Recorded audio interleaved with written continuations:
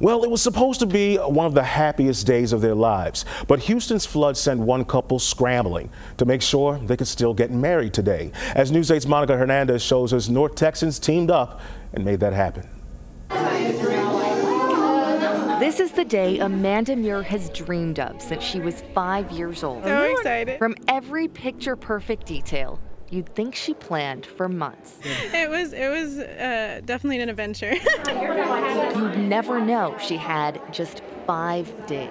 We have so many family friends that have their houses flooded right now. Amanda and Caleb were supposed to get married in Houston today, but Hurricane Harvey made that impossible. I was just heartbroken for everybody there. As she watched her hometown flood, North Texas stepped up to help.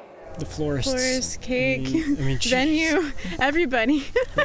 Caleb is an Air Force pilot assigned to go out of state soon, and the wedding couldn't wait. I believe the man upstairs, God, has kind of put that together. Call it divine intervention, but she called Hidden Creek in Heath, which just happened to have a rare Saturday night opening, and rallied a team of vendors from there.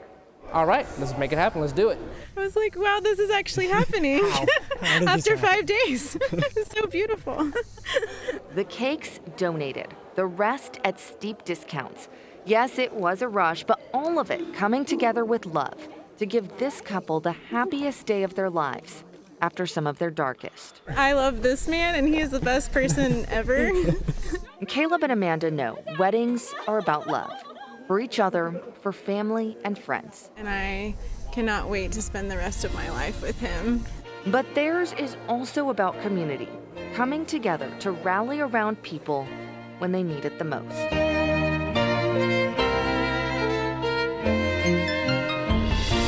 In Heath, Monica Hernandez, Channel 8 News.